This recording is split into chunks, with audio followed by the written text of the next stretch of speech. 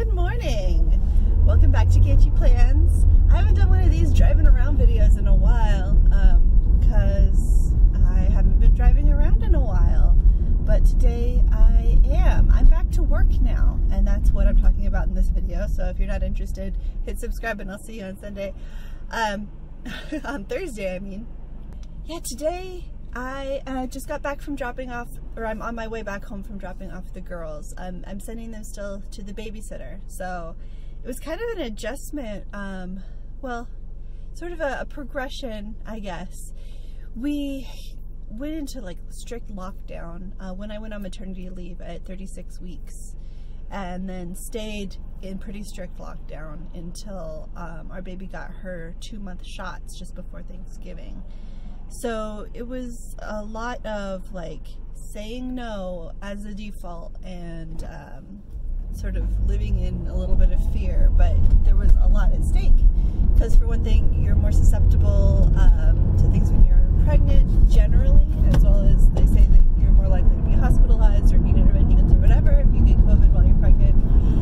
And then when I talked to the doctors, they're actually more concerned about the baby, even though people say, you know, people who don't probably understand what it's like to worry about your child getting sick of something that you don't understand. You know, people are like, oh, well, kids don't get it as much, kids don't pass it on as much, kids don't get a bad case, which may or may not be true. But when you're brand new, the first few months of life, like especially the first month, if you get a fever, you have to be hospitalized and get a lumbar puncture to rule out something meningitis or I don't know, something super serious. And so even just that, like, I don't want my brand new baby getting sick. And honestly, looking back, we probably should have been more strict with who was visiting when we had our first, because, you know, babies are delicate. But back then, you know, there were people like visiting our house when we came home from the hospital. My husband was like, oh, we didn't really see people. I'm like, yeah, there were people in our house when we came home from the hospital. Well, I guess later that day. And then we went and we visited my in-laws the very next day. I don't really have any regrets, but it could have been less. It was fine because I had the nursery to go and retreat to.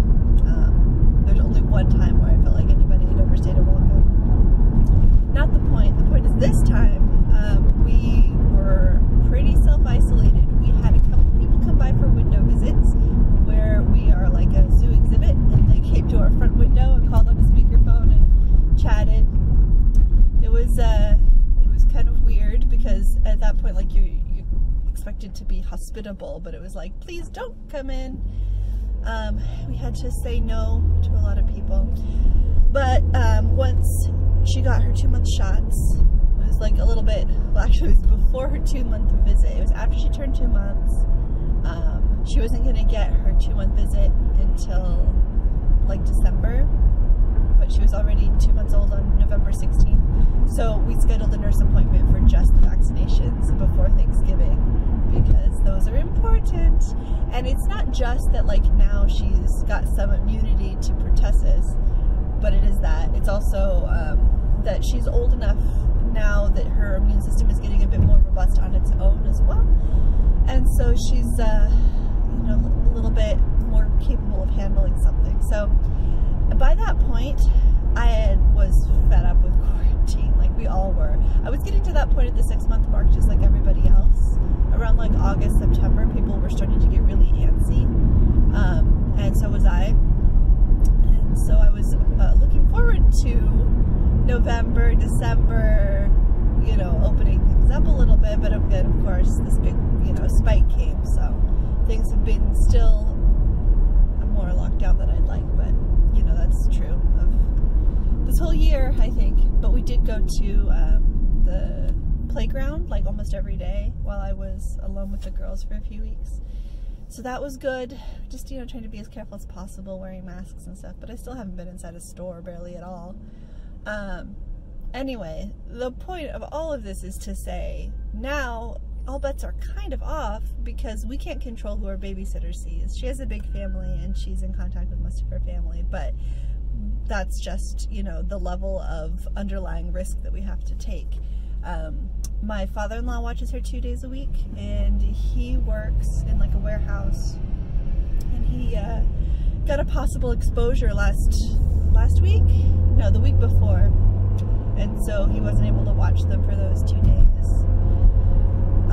But I was glad that, you know, it turns out that it probably wasn't as big even a risk as anything, but he wanted to make sure he get tested before he watched the girls, and I so appreciate that, because that's like laying the groundwork of, I know that I can trust you to tell me if something, you know, might be a possible.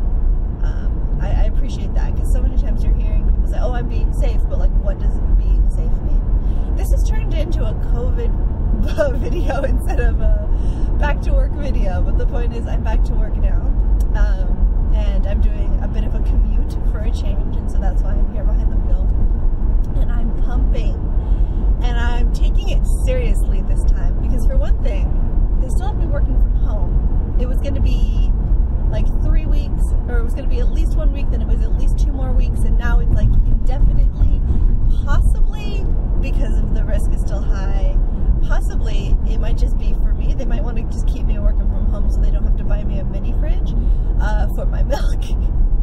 But I've already arranged to have like an actual office, at least for a while, so that I can close the door and keep working while I pump. I know they say output's not as great or whatever, but I really am liking my output when I do 4 pumping sessions per day instead of 3. And those are all then during work hours instead of my lunch break. So that would really cut into my productivity if I could work through that, and I don't think I'd be able to keep it up. But fortunately, they're being supportive. And I have been drinking this, what is it called? Traditional medicinals? Their mother's milk tea. And I'm not a fan of licorice, but it's not that bad. And so I put up with it, and I've been drinking like 2 to 4 cups a day, and I think it's been helping because my output is almost doubled.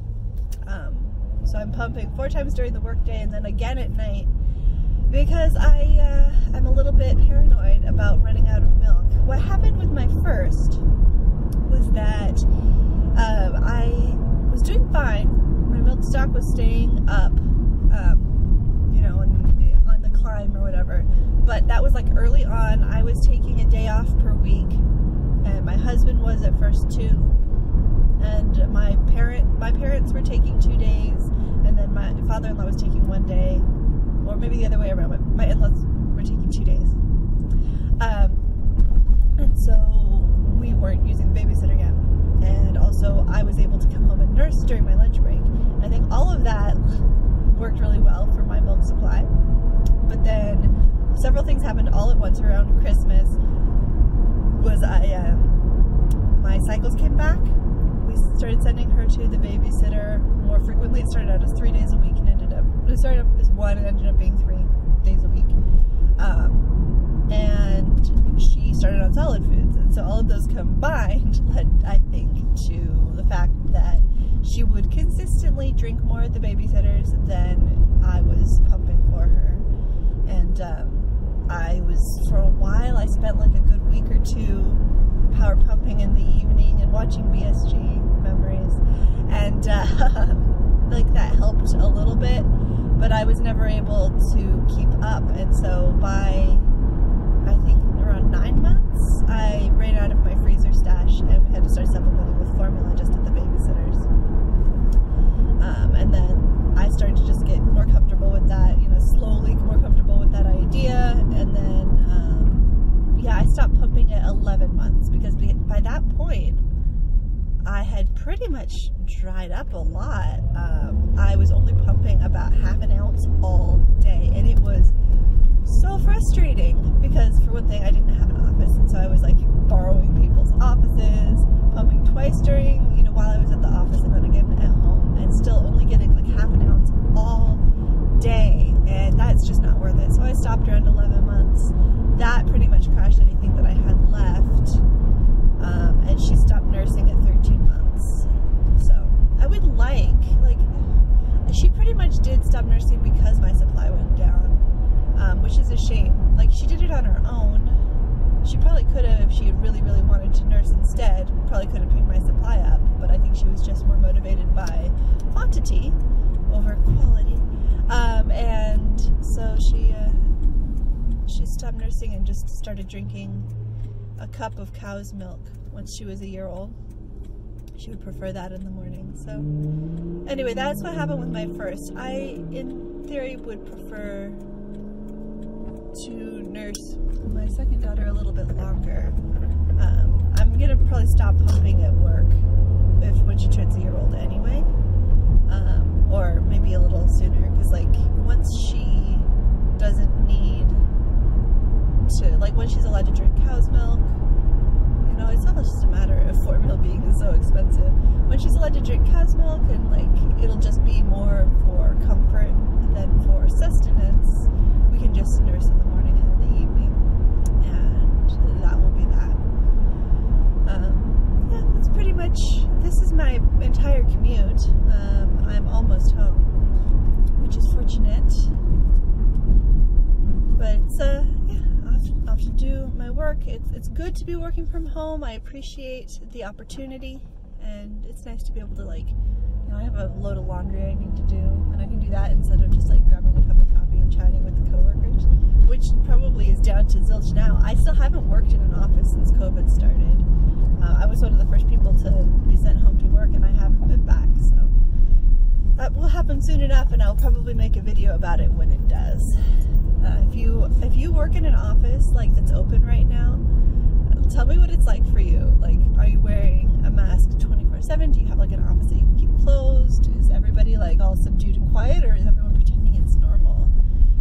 Like there's a lot of things that I'm still sort of uncomfortable with, because like I haven't been into a grocery store since, I think I went in once in like April because I needed pickling spice. Anyway, that's all I'm going to talk about today. Subscribe again so you don't miss my videos. I post twice a week, and they're not all this rambling. The next one on Thursday is going to be possibly, is it already time for a monthly plan with me? I don't know. If it's not, it'll be something great. I'll see you then. Bye.